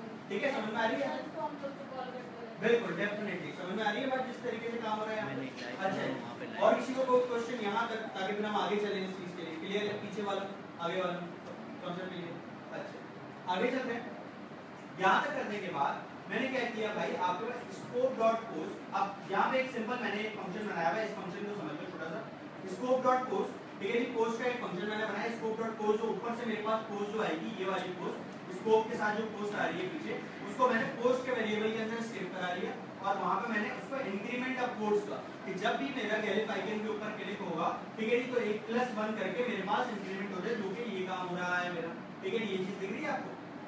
ठीक है, और प्लस अब वोट्स के साथ साथ पोस्ट जो है मेरे पास, जिसके वोट ज्यादा हो रहे हैं वो टॉप पे आ रही है, ये काम हो रहा है। तो इसलिए जब मैंने यहाँ पे पोस्ट फंक्शन को यहाँ पे कॉल करा लिया, फंक्शन पोस्ट अप वोट्स हो जाए, जैसे प्लस किसी की भी पोस्ट का एक भी वोट ज्यादा हो जिस कम वाली से, वो उसके अप आ जाए, अप वोट्स पे चेंज हो जाए। ये आपके पास एंगुलर जेएस का डिफाइंड फंक्शन है। समझ में आ रही है? इसकी इस फंक्शन की बदौलत आपके पास यहाँ पे एक काम हो रहा है, ये चीज दिख रही है आपको? ये अब इसके अगर 5 वोट हो जाएंगे, ठीक है, तो ये सबसे ऊपर पहुंच गई। ठीक है, इसके 5 हो जाएंगे तो ये ऊपर पहुंच गई, 5 वाली नीचे आ गई, लेटेस्ट 5 वाली जो होगी ये वो अप पोस्ट की फंक्शन की वजह से मेरे पास यहाँ पे ये काम चल रहा है। क्लियर हो गई यहाँ तक बात? कॉन्सेप्ट क्लियर है यहाँ तक का?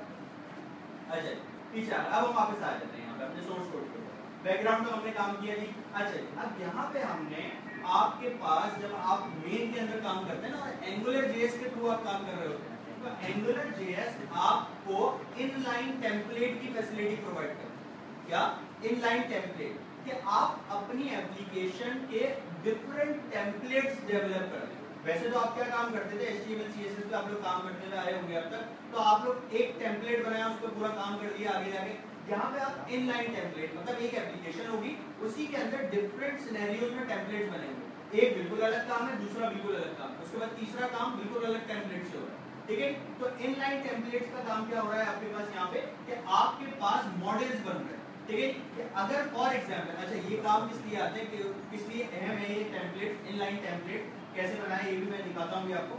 इनलाइन टेम्पलेट इसलिए अहम है आपके लिए कि अगर फॉर एग्जांपल लाइव एप्लीकेशन चल रही है, ठीक है, एप्लीकेशन लाइव में आपके पास कोई इशू जनरेट हो, ठीक है, इशू अगर आपके पूरे टेम्पलेट में आ गया, ठीक है, आपने वो HTML के थ्रू काम किया हुआ था, पूरा एक ही पेज का पूरा आगे तो आपका पूरा पेज का सत्यानाश हो जाएगा, यही होगा, ठीक है।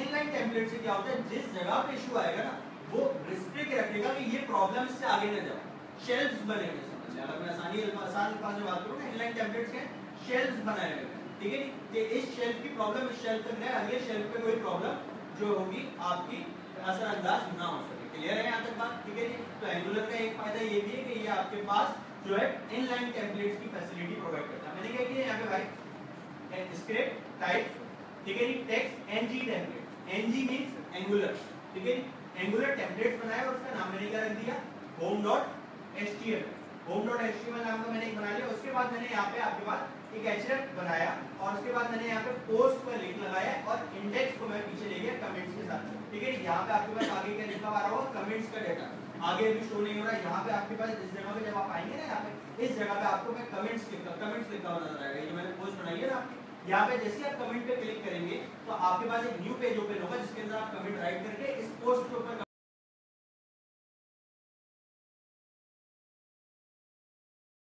होम वाला, इसके अंदर ये सारी चीजें आ रही है, आ रही बात। अब आपने अलग शेल्फ बनाया, ये अगला शेल्फ आ गया, ठीक है। अगले शेल्फ के अंदर आपके पास क्या चीज आई, post.html का काम किया। post.html के अंदर हमने क्या काम किया, यहाँ पे आपके पास सबमिट ऐड कमेंट का फंक्शन को कॉल करा लिया, ठीक है। ऐड कमेंट के फंक्शन में अगर हम चले जाएं आपके पास यहाँ पे नीचे, ठीक है, तो यहाँ पे आपके पास ऐड पोस्ट का फंक्शन मौजूद है और यहाँ से आप क्या करेंगे, अपनी जो पोस्ट का बटन आप क्लिक कर रहे हैं, यहाँ पे आप पोस्ट का बटन, इसके थ्रू आपके पास क्या हो रहा है, ये पोस्ट यहाँ पे आपकी होम के अंदर जा रही है। अच्छा, शेल्फ टू शेल्फ ट्रांसफरिंग हो रही है, कैसे, ये आपके पास एक पोस्ट का शेल्फ मौजूद है, ऐड पोस्ट का शेल्फ, इस ऐड पोस्ट के शेल्फ के साथ आप ट्रांसफर कहाँ पे कर रहे हैं उसे, अपने होम के शेल्फ के अंदर, ठीक है। क्योंकि जो भी चीज मैं यहाँ पे लिख रहा हूँ आपके पास, वो आपके पास कहाँ जाके आपके होम के शेल्फ के अंदर जा रही है और उसके बाद वो अप पोस्ट वाला काम हो रहा है। अप पोस्ट वाला जो मैंने आपको पीछे समझा दिया कि बोर्ड्स आगे पीछे आपके और जो आपके जो क्या कहते हैं आपकी जो हायरार्की है वो किस तरीके से डिसाइड होती है। क्लियर हो गई यहाँ तक बात, समझ में?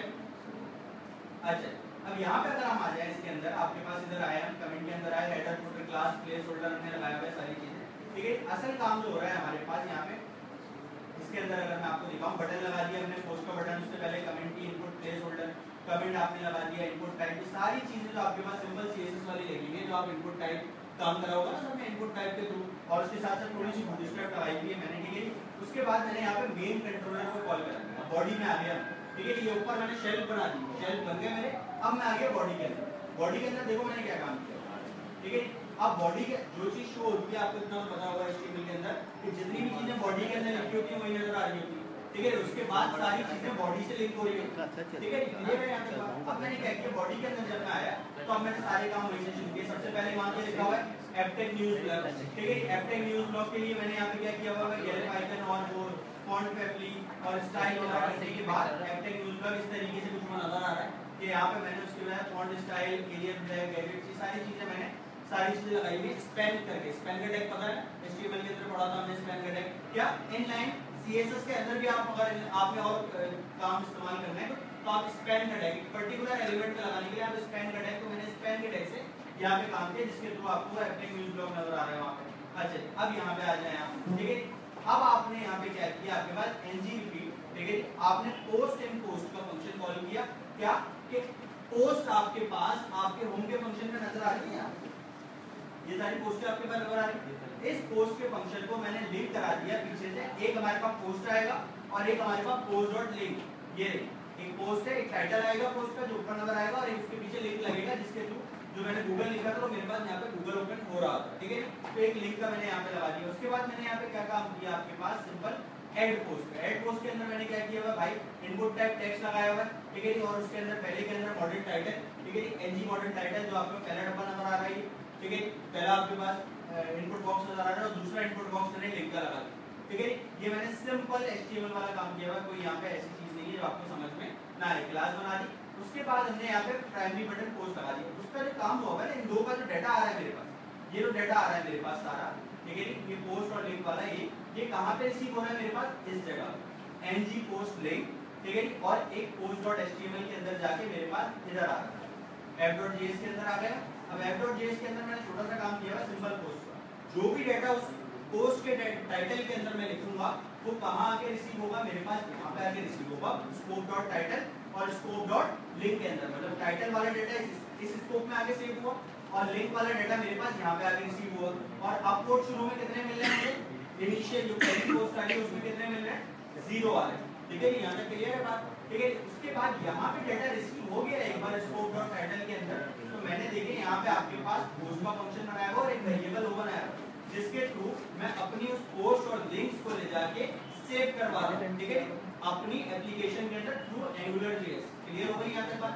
Express.js मेरे पास कहाँ पे काम आएगा, अच्छा ये दो चीजें समझ में आई आपके पास कि आपने क्या किया, इतनी आसानी से कोड क्लियर नहीं होगा मुझे पता है, ठीक है, कोई कोड कॉम्प्लेक्स है और नई चीज पहली बार आप लोग देख रहे हो, ठीक है। मैं खाली आप लोग कनेक्टिविटीज बता रहा हूँ, ये कोड में दूंगा सब, ठीक है, इतने यहाँ पे पूरी फाइल मिलेगी, ये वाली भी और नोड वाली, ठीक है, आप करके अपने पास देखे और जो भी हो चीजें पूछना मुझसे, जहाँ भी फंसोगे, ठीक है। लेकिन इस चीज को समझ लो कि प्रोग्राम का फ्लो कैसे चलता है, कि अगर आपको प्रोग्राम का फ्लो ही नहीं पता होगा ना, तो कोड मेरे कोड को समझना आपके लिए बहुत मुश्किल होगा शुरू में। फ्लो समझ में आ गया तो आप कुछ कर सकते हैं, ठीक है, यहाँ तक क्लियर हो गई बात।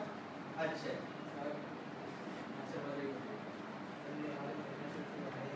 हाँ सेमेस्टर 1 में हो, Node.js बेटा बहुत आगे की चीज है, आप कोई बात नहीं, बैठो, ठीक है, कंपनी की हवा लो और सर्टिफिकेट लो, खुश रहो, ठीक है। बाकी कोड में आपको सेंड करूंगा, समझ में आ जाए, नहीं आए तो एक्स्ट्रा टाइम में आके मुझसे पूछ लो, ठीक है, तो उसमें भी आपकी एक्टिविटीज बैच मॉर्निंग में नहीं, ये भी कह रहा हूँ मैं 1 से 9 में यही होगा, ये भी आ जाना, ठीक है, यहाँ तक समझ में आ गई बात। अच्छा आगे चलते हैं, यहाँ तक समझ में आने के बाद आपके पास दो चीजें मैंने बना ली, बूटस्ट्रैप की लाइब्रेरी आएगी एंगुलर की, जो मैंने वहाँ पे CDNs कनेक्ट किए, वो दोनों चीजें आपके पास आ गई। अच्छा अब आपके पास यहाँ पे अगर मैं आपको लेके जाऊँ APTECH GARDEN के, ये चीज समझ में आई आपके पास। मैंने काम क्या करना है आपके पास, मैं आपको लेके जाता हूँ। अब मैंने यहाँ पे नोड का काम पीछे कनेक्ट करें, ठीक है, नोड के थ्रू अपनी वेबसाइट को लोकल होस्ट पे, जब नोड पे काम होता है तो वो सारा काम मेरे पास लोकल होस्ट पे चले जाता है। अच्छा उसके लिए मैंने क्या करना पड़ता है भाई, यहाँ पे आपके पास मैं इधर आऊंगा, ठीक है,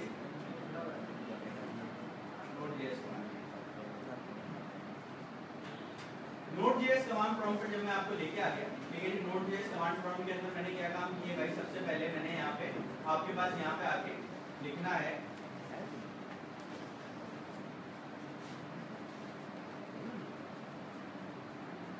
npm start, ठीक है, npm start मेरे पास होगा यहाँ पे, और इस npm start से मेरे पास क्या होगा, नोड पैकेज मैनेजर पीछे अपना काम करना शुरू कर देगा, ठीक है। npm start हो गया मेरे पास, देन मैं क्या कर सकता हूँ, अच्छा फिर मैंने क्या किया, इस पूरे उठा के प्रोजेक्ट को उठा के शिफ्ट किया कहाँ पे, ये मेरे पास एक फोल्डर पड़ा हुआ है APTECH न्यूज़ का, ठीक है, इसके अंदर ये HTML की फाइल मौजूद है, FJS की फाइल मौजूद है, Angular की फाइल, इसको मैं लेके आया आपके पास इस APTECH। अब यहाँ पे अगर मैं इसको बड़ा करता हूँ आपके पास, ठीक है, यहाँ पे आप देखिए कि आपके पास कुछ लाइब्रेरी नोड की, जो मैंने यहाँ पे npm स्टार्ट किया तो नोड की आपके पास कुछ फंक्शनैलिटीज आई, और ऐप जो मैंने वहाँ पे index.html का पेज किया मैं इसको आपको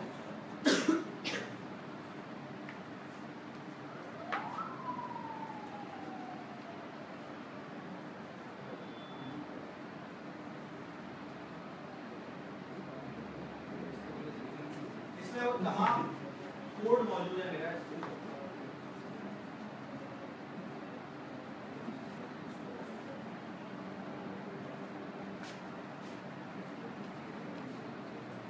एंगुलर ऐप का जो फोल्डर था मेरा, एंगुलर ऐप की मेरे पास फाइल मौजूद थी app.js के नाम से, वो मैंने यहाँ पे डाल दी JavaScript के फोल्डर के अंदर, ठीक है।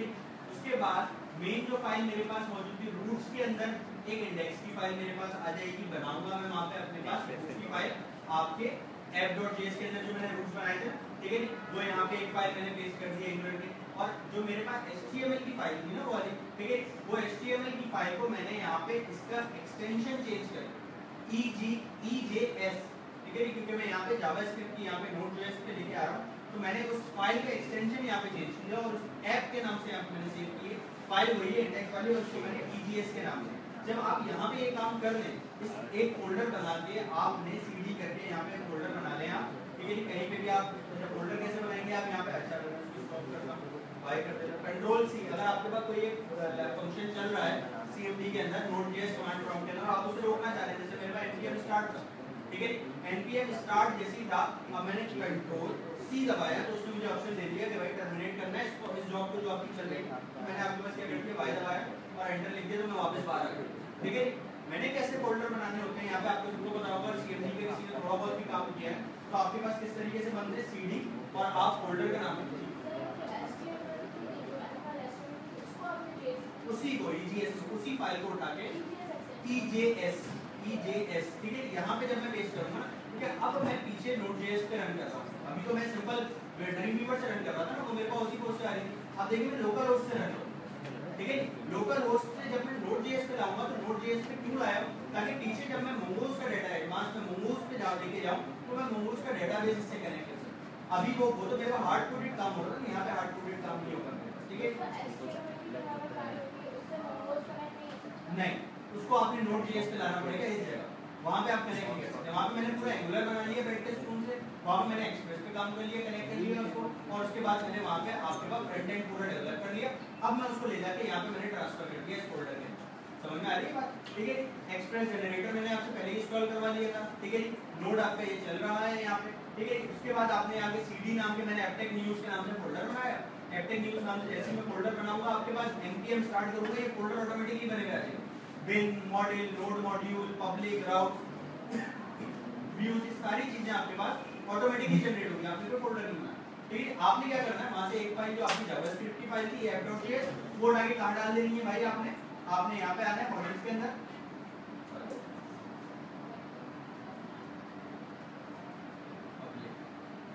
जावास्क्रिप्ट के अंदर डाल दिया आपने फाइल, और दूसरी फाइल आपने फ्रंट पे छोड़ दी, ठीक है। यहाँ पे और एक्सटेंशन क्या रख दिया, EJS, ठीक है। उसके बाद आपने npm स्टार्ट करा है, यहाँ पे npm स्टार्ट करने के बाद उसने बता दिया भाई कि मैं आपकी बिन से लाइब्रेरीज उठाऊंगा, यहाँ बिन में पड़े में यहाँ पे आया, ठीक है। अब मैंने यहाँ पे क्या किया भाई, आपके पास लोकलहोस्ट 3000, तो ये अब मेरे पास वही पूरा सिनेरियो उठ के यहाँ पे आ गया, ठीक है। वही पूरा सिनेरियो उठ के जब मेरे पास यहाँ पे आया, ठीक है। अब मेरे पास यहाँ पे इशू क्या आएगा, आपके पास पीछे अब आपको वो बोलेगा कि आप डेटाबेस को कनेक्ट करें, mongoose को लेके आए, ठीक है। तो उसके लिए आपने क्या करना होगा मेरे भाई, मैंने आपको डेटाबेस बनाना सिखाया है, इंसर्ट का पूरा, वहाँ पे आप जाएंगे MongoDB के अंदर, ठीक है। MongoDB का एक फोल्डर बनाएंगे, ठीक है। MongoDB का फोल्डर बनाने के बाद कितनी चीजें हैं यहाँ पे, 3 एट्रीब्यूट्स है ना खाली, ठीक है। एक होस्ट है और एक मेरे पास लिंक है उसका, ठीक है। अब आपने क्या करना है, यहाँ पे आपने इधर आए, आप mongoose के अंदर, ये आप अच्छा अब ये देखें, मैंने जैसे वहाँ पे आपके पास रन किया ना, ये लोकल उसको रिफ्रेश किया, ठीक है। तो मेरे पास ये उसके जो सिग्नल की जो रिस्पांस है, रिस्पांस सेट और गेट, अगर जावा पढ़ी हो आप लोगों ने तो सेटर और गेटर वहाँ पे, तो यहाँ पे आपके पास सारी चीजें वहाँ पे रिस्पांस जो है मेरे पास यहाँ पे अवेलेबल हो रहा है, ठीक है। अब आपके पास छोटा सा काम रहता है, वो क्या रहता है, यहाँ पे आपके पास छोटा सा नहीं है, बड़ा काम है, ठीक है। आपने पीछे क्या करना है, mongoose को कनेक्ट करना है, ठीक है। mongoose के लिए आपने सबसे पहले क्या काम करना होगा, आपको डेटाबेस क्रिएट करना होगा, ठीक है। ये आपको डेटाबेस क्रिएट करना आता है, ठीक है। डेटाबेस क्रिएट करने के बाद आपने अपने इस फाइल के अंदर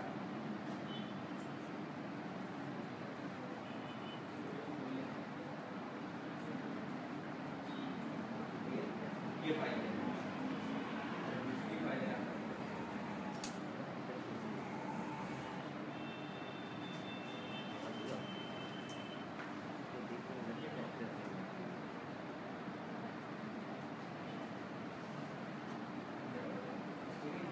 इसके अंदर आपके पास सारी कोड लिस्टर्स की सारी चीजें मौजूद है।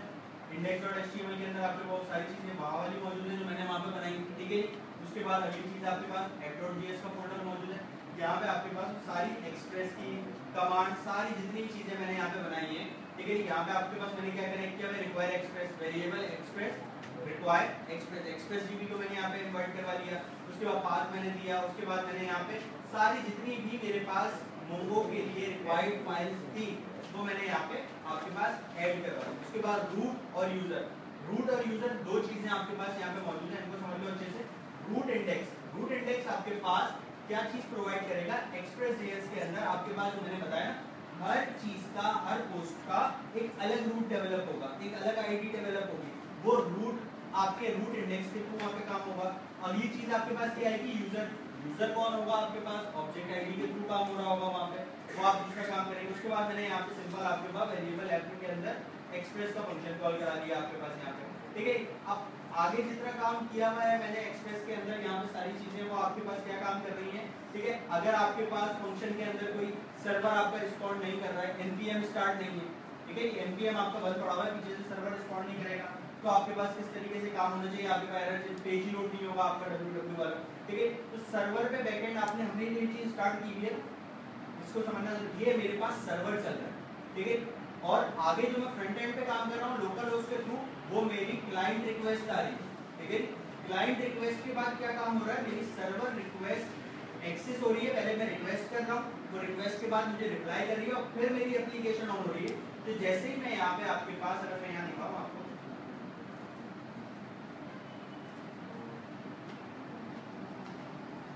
तो यहाँ पे आप देख रहे हैं, मैं जैसे ही यहाँ पे आपके पास इस पेज को लोड कर रहा हूँ, मेरे पास इस सर्वर के अंदर कुछ रिक्वेस्ट आ रही है और उन रिक्वेस्ट के रिस्पॉन्ड के अंदर मेरे पास ये पेज लोड हो गया, ठीक है। क्लियर हो गई यहाँ तक बात, समझ में आ रही है।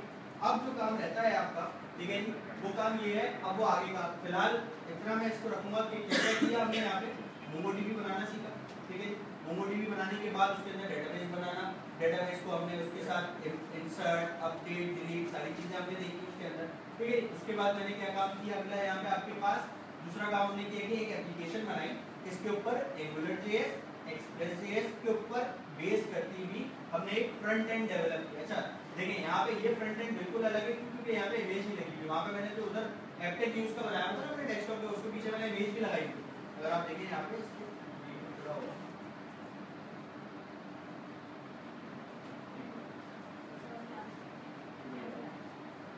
वही वाला मैंने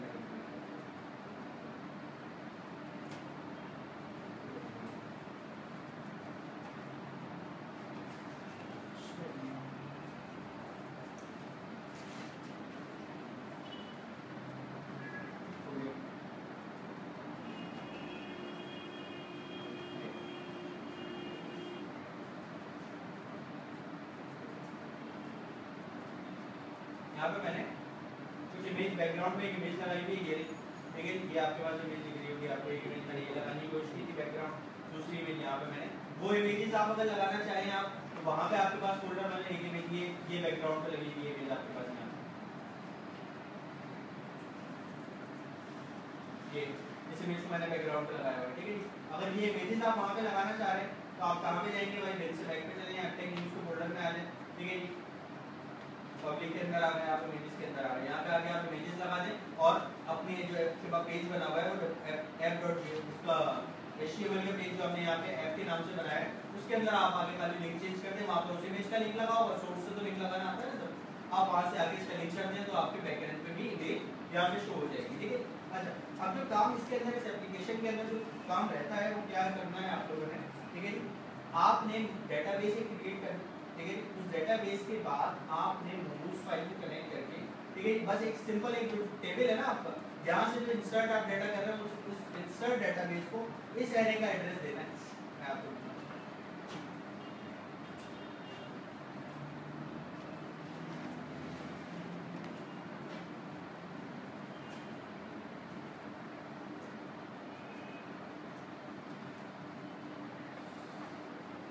इस फाइल किस जगह का डेटा आपको डेटाबेस डेटा आपके पास आके कहाँ पे आपको मिलेगा, ये देखिए इस जगह ये पोस्ट का आ रहा है और ये वेरिएबल आ रहा है, आपने सिर्फ इस वेरिएबल को अपने मोमोज तक पहुंचा देना है, ठीक है जी। momoz.d और एक कनेक्शन लगता है मोमोज के अंदर, वो कनेक्शन आपने लगा दिया तो आपकी एप्लीकेशन जो है कंप्लीटली डाटा को एक्सेस करने लगेगी। यहाँ तक क्लियर है कॉन्सेप्ट, ठीक है जी। अच्छा ईमेल एड्रेसेस आप लोगों के सबके मेरे पास अवेलेबल नहीं होंगे तो एक ईमेल एड्रेस मेरा आप लोग लिख लीजिए, के बाद ebad@aptechgdn.net ebad@aptechgdn.net, ठीक है। इस पे आप लोग सब मुझे एक ईमेल सेंड कर दीजिएगा कि सेमिनार फाइल रिक्वायर्ड, ठीक है। तो मैं कंप्लीट फाइल जिसकी ईमेल आती जाएगी मेरे पास, ठीक है, मैं उसको रिस्पॉन्ड में इस फाइल का लिंक जो होगा मैं कंप्लीट पूरा डेटा सेट आपको सेंड करता हूँ, ठीक है। अच्छा एक और छोटा सा शॉर्ट रिव्यू कर लेते हैं, ठीक है। सबसे पहले कमांड के साथ कंप्लीट रिव्यू करते हैं, ठीक है। सबसे पहले हमने क्या काम किया भाई, आपके पास आप गए मोमोडीबी की वेबसाइट के ऊपर, मोमोडीबी की वेबसाइट पे जाके आपने क्या किया, डाउनलोड किया मोमोडीबी डाउनलोड करने के बाद आपने क्या काम किया मेरे भाई और बहनों कि आपने वहां पे मोमोडीबी को इंस्टॉल किया, ठीक है। मोमोडीबी इंस्टॉल करने की कमांड क्या बताई भाई मैंने आपको कि momo.d.exe दो आइकन के निशान लगाए, db पाथ और जिस फोल्डर के अंदर momo.d को चलाना है वो फोल्डर मैंने यहाँ पे एम्प्टी फोल्डर बनाया था न्यू के नाम से, उसका पाथ मैंने पूरा ले लिया, ठीक है। आपका momo.d चल गया, फिर आपने एक नया कमांड प्रॉम्प्ट खोला, ठीक है। सबसे अहम यहाँ पे momo.d सीखना है इसको, ठीक है। एक्सप्रेस और एंगुलर चीजें तो आपके पास HTML जिसको आती है और जिसको कनेक्शंस आते हैं वो आराम से कर लेगा, लेकिन momo.d एक थोड़ी सी क्रिटिकल है। उसके बाद आपने momo.d का आपने एक न्यू कमांड प्रॉम्प्ट खोला, न्यू कमांड प्रॉम्प्ट खोलने के बाद आपने वहां क्या लिखा momo.exe, ठीक है। रन दबा एंटर दबाएंगे आपके पास वो momo.db के अंदर लिया है। फिर आपने डेटाबेस करने के लिए क्या काम किया, आपने यूज डेटाबेस का नाम लिख के एंटर दबाया और उस डेटाबेस के अंदर आ गए। उसके बाद आपने इंसर्ट अपडेट डिलीट के लिए क्या हुआ, db.database का नेम इंसर्ट करना है तो इंसर्ट लिखा, फिर दो राउंड ब्रैकेट, फिर अंदर कर्ली ब्रैकेट और उसके अंदर आपने अपनी फाइल्स को जो भी काम में लाना है वो कर लिया, ठीक है। ये समझ में। उसके बाद इंसर्ट के बाद अपडेट पे आप आ गए थे, ठीक है। अपडेट के लिए आपने क्या db.database का नेम अपडेट पे गए, दो राउंड ब्रैकेट लगाए, राउंड ब्रैकेट के अंदर आपने क्या किया, एक कर्ली ब्रैकेट, एक आपने सिलेक्शन क्राइटेरिया सेट किया, उसके बाद कॉमा लगाया, फिर आपने दोबारा कर्ली ब्रैकेट लगाया, उसके अंदर आपने क्या किया डॉलर सेट और उसके बाद आपने जो चीज सेट करनी है वो चीज आपने लिखी। ये हमने अपडेट का सीखा, ठीक है। अच्छा अपडेट के बाद हमने वहां पे क्या सीखा, डिलीट करना। डिलीट के लिए हमने क्या चीज सीखी थी भाई, रिमूव, ठीक है। रिमूव के थ्रू आप काम कर सकते हैं। अच्छा उसके बाद एक और सवाल आया कि भाई एक से ज्यादा टेबल हम कैसे काम करेंगे, तो वो कैसे होता है भाई कि आपने db.dbs कलेक्शन का नाम और उसके अंदर आप एक से ज्यादा टेबल्स के डाटा एक साथ फेच करवा दें, ठीक है। अच्छा यहाँ पे तो हम एक एक करके डाटा इंसर्ट कर रहे थे, आप बस एक बॉक्स ब्रैकेट लगा दें और बॉक्स ब्रैकेट के अंदर आप 6 जो रिकॉर्ड्स हैं एक साथ एंटर कर दें, आपका रिकॉर्ड को 6 रिकॉर्ड एक साथ एंटर हो जाएंगे आपको, जैसे एसक्यूएल के अंदर आप कॉमा के साथ कॉमा सेपरेटेड वैल्यूज के थ्रू आप काम करते थे, ठीक है। उसके बाद हमने अगली चीज क्या देखी, हमने देखा भाई कि आपने नोड कैसे इंस्टॉल करना, ठीक है। नोड इंस्टॉल करने के लिए आपने नोड डाउनलोड किया, नोड डाउनलोड करने के बाद आपने वहां पे मैंने आपको क्या बताया भाई, सबसे पहले क्या इंस्टॉल करेंगे आप npm इंस्टॉल करेंगे, node package manager. Node package manager install करने के बाद आपने अगली चीज मैंने आप लोगों को क्या बताया कि भाई आप जो है बोवर को इंस्टॉल करेंगे। अच्छा एक इशू आ सकता है आप लोगों के पास, अगर आपके पास आईपी सेट, अगर आप किसी के सर्वर कनेक्टेड नेट इस्तेमाल कर रहे हैं, जैसे आप एप्टेक के किसी कंप्यूटर सिस्टम के अंदर के यहाँ पे सर्वर पीसी लगा हुआ है, तो आपके इशू आएगा कि वो आपको एरर देगा। जैसे आप npm इंस्टॉल लिखेंगे ना वो आपको एरर देगा कि भाई मैं इसको आगे नहीं, मेरे पास नेटवर्क कनेक्ट का एक्सेस नहीं। तो उसके लिए आपने क्या करना होता है, नोड को एक्सेस देना होता है, ठीक है। उसके लिए आप क्या लिखते हैं, कमांड लिख लीजिए सेट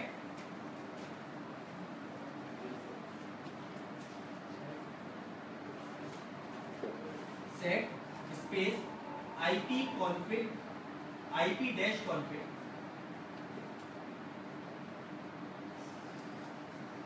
ठीक है। उसके बाद आप http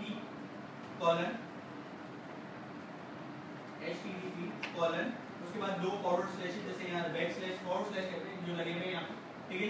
उसके बाद आपने क्या काम करना है, पूरी आईपी लिखनी है। आप जैसे आप लोग को लगता है कि आपको पता होगा या तो हमारा नेट 250 पे चलता है या 249 पे चलता है, तो जो भी आपके सिस्टम में आईपी चल रही है ना उस वक्त, तो आपने वो आईपी पूरी लिखनी है 200.100.100.250, ठीक है।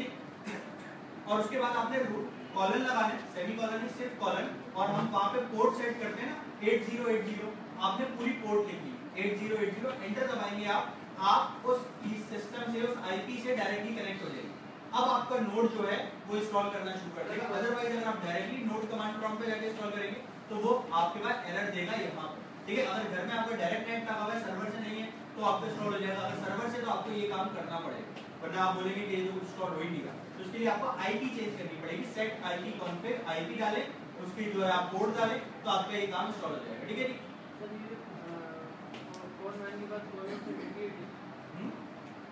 808, हाँ 88 कॉलम 80, आईपी लिखेंगे आप 808, और पोर्ट जो आप अपने घर पे जो पोर्ट चला, यहाँ तो 8080 चलाते हैं ना, अगर आप अपने घर पे किसी और पोर्ट पे काम करें तो वो पोर्ट लिखेंगे, ठीक है। इस चीज का ख्याल रखिए, IPv वो लिखेंगे और पोर्ट भी, वरना यहाँ पे तो हम 8080 की पोर्ट पे काम करते हैं, ठीक है। ये काम हो जाएगा आपका, ओवर आपने इंस्टॉल कर लिया, उसके बाद एक्सप्रेस जनरेटर आपने इंस्टॉल कर लिया। एक्सप्रेस जनरेटर इंस्टॉल करने के बाद हमने क्या काम किया भाई, यहाँ पे आपके पास यहाँ पे सबसे पहले हमने आपको पोस्ट का एक फंक्शन बनाया, पोस्ट के फंक्शन बनाने के बाद हमने कंट्रोलर बनाया, उस मेन कंट्रोलर के अंदर उस पोस्ट के फंक्शन को कॉल कराया। फिर हमने जो है आपके HTML की जो हमने फाइल बनाई थी सोर्स कोड, उसके अंदर हमने इन सारे ng टेम्पलेट्स बनाए, मतलब जो शेल्फ वाली मैंने आपको बात बताई थी, एक मैंने होम का मेन टेम्पलेट बनाया ng, उसके अंदर दूसरा टेम्पलेट मैंने इस पोस्ट का बनाया। इस पोस्ट के टेम्पलेट के अंदर जो भी डाटा आ रहा है वो ng कंट्रोलर के थ्रू कहां पे जा रहा है, आपके उस पोस्ट के अंदर, उस एरे के अंदर सेव हो रहा है। फर्दर आपने अगर आप नोड के साथ मोमोज को कनेक्ट करने तो आप इस पूरी फाइल को उठा के लेके गए, नोड को आपने रन किया, npm स्टार्ट किया। जैसे ही आप npm स्टार्ट करेंगे आप cd लिख के किसी भी ड्राइव के अंदर cd लिखें और फोल्डर का नाम, जैसे मैंने एपटेक न्यूज़ लिखा हुआ था, आप उस फोल्डर बना लीजिए। वहां पे जैसे ही आप npm स्टार्ट करेंगे आपके पास वो सारे बिन लोकल वाले जितने भी फोल्डर दिखा वो सब बने हुए आ जाएंगे। आपने क्या करना है, जावास्क्रिप्ट की फाइल के अंदर जावास्क्रिप्ट का फोल्डर रखना है। अगर कोई इमेज लगानी है तो आप इमेजेस वहां पे रख सकते हैं। एंड देन आप उस फाइल को अपने जो html.html का एक्सटेंशन होगा उसको आपने किससे चेंज कर देना है, EJS के एक्सटेंशन से। देन आप लोकल होस्ट पे आएंगे और लोकल होस्ट पे आके 3000 पे आप रन करेंगे यहाँ पे, ठीक है। तो आपके पास वो पूरा जो है कोड जो आपने वहां बनाया होगा वो रन हो जाएगा। समझ में आ रही है बात? यहाँ पे आपके पास जैसे ही आप यहाँ पे मोमोज कनेक्ट करेंगे आपके पास पोस्ट का पूरा डाटा कमेंट के साथ यहाँ पे समझ में आ जाएगा। क्लियर हुई यहाँ तक बात? समझ में आ रही है कि मीन के अंदर लोकल होस्ट 3000 आपका नोड की बाय डिफॉल्ट पोर्ट है, जिसपे आपके जैसे आपने वेब पे चलाते हैं ना 2124 की पोर्ट, ठीक है। वैसे यहाँ पे लोकल होस्ट नोड के लिए लोकल होस्ट की पोर्ट है। नोड का जो प्रोजेक्ट होगा, अब यहाँ पे आपका सर्वर कनेक्ट हो गया ना, ठीक है। हमने पहले क्या किया, npm स्टार्ट किया, पीछे सर्वर चल रहा है हमारा सर्वर। अब जहाँ पे सर्वर आ जाता है वहाँ पे हम लोकल होस्ट की पोर्ट को इस्तेमाल करते हैं। वहाँ पे हमारा सर्वर दिख रहा है, डायरेक्टली हमारा काम हो रहा था। हम लिख रहे हैं कि वहाँ पे सर्वर आ गया तो रिक्वेस्ट जाएगी, सर्वर एक्सेप्ट करेगा, रिस्पॉन्ड करेगा, तब जाके मेरे पास शो होगा। इसलिए हम लोकल होस्ट को इस्तेमाल करते हैं, जहाँ पे हम क्लाइंट बेस्ड ऑथेंटिकेशन और सर्वर बेस्ड ऑथेंटिकेशन को मर्ज करवा देते हैं। समझ में आ रही है बात? यहाँ तक क्लियर है कॉन्सेप्ट? अब याद से मुझे अपनी ईमेल्स लाजमी भेज देना, ताकि मैं कंप्लीट ये दोनों फोल्डर्स की डार फाइल बना के और एक डॉक्यूमेंटेशन छोटी सी इसके हिसाब से बना के आपको सेंड करूँ। बिल्कुल बिल्कुल, आपको CMD की जैसे मैंने सारी कमांड कर दी, मैं एक छोटी सी डॉक फाइल बना लेता हूँ, है ना। डॉक फाइल एक बना लेता हूँ जो स्टेप बाय स्टेप एक वो फाइल आपको उसके साथ सेट कर दूंगा, ताकि आपको एक यूजर गाइड अवेलेबल हो, ठीक है। यहाँ तक क्लियर है कॉन्सेप्ट? मीन का कॉन्सेप्ट समझ में आया? मीन क्या होता है, किस चीजों से मिलकर बनता है, क्या एप्लीकेशन सब बना सकते हैं, सारी चीजें क्लियर है कॉन्सेप्ट? ठीक है, ठीक है। मेल लाजमी कर दीजिएगा और मेल के साथ में सारी चीजें आपको इसका एक यूजर इनपुट बना के आपको भेज दूंगा।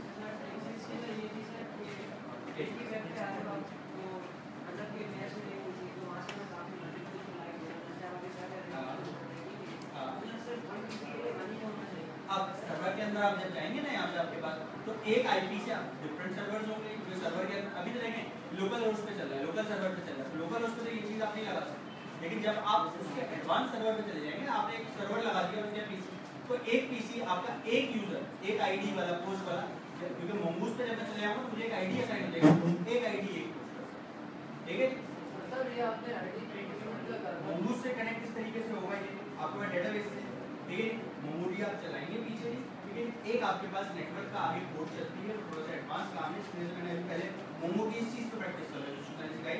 देन वो आगे momoos.d आपने लिखना है खाली, momoos.d के साथ आप आगे उसके साथ मोमोज की एक पाथ देंगे और लाइब्रेरी के साथ आपकी चीजें कनेक्ट हो जाएंगी। उसके भी मैं आगे की एक डॉक फाइल बना के भेज दूंगा, जिसको आगे का कनेक्शन पे जाना है ना आगे का, उसकी फिर मैं कंप्लीट डॉक फाइल क्रिएट कर दूंगा, ठीक है, ताकि आपको उसके आगे के फर्दर प्रोसेसेस हैं उनके लिए भी इजीली है। चलिए सेपरेट 3 अलग फाइल जो इनिशियल है हमारा, सबसे पहले डाउनलोडिंग, इसके बाद CMD कमांड सारी उसकी, CMD कमांड के साथ नोड की कमांड, नोड कमांड के साथ npm ओवर जो भी प्रीरिक्विजिट टेक्नोलॉजीज लाइब्रेरीज हमें चाहिए वो सारी चीजें इनके एक साथ बना देंगे हम। इसके एक वर्ड की फाइल में आपको सेंड करूंगा सेंड। अगली चीज जो सेकंड चीज आएगी आपके साथ कनेक्शंस, कनेक्शन में हमने यहाँ पे क्या किया, राउट्स के कनेक्शन किए, रूट बनाए, रूट के साथ साथ हमने उसके साथ शेल्फ के हमने कनेक्शंस किए आपस में, उसकी एक फाइल होगी आपके पास, वो आप यहाँ से देख के भी समझ सकते हैं। थर्ड चीज जो आ रही है आपके पास मोमोज की डिफरेंट कनेक्शन कनेक्टिविटीज की फाइल, उसके लिए 3 फाइलें डिफरेंट बना, ठीक है, क्लियर।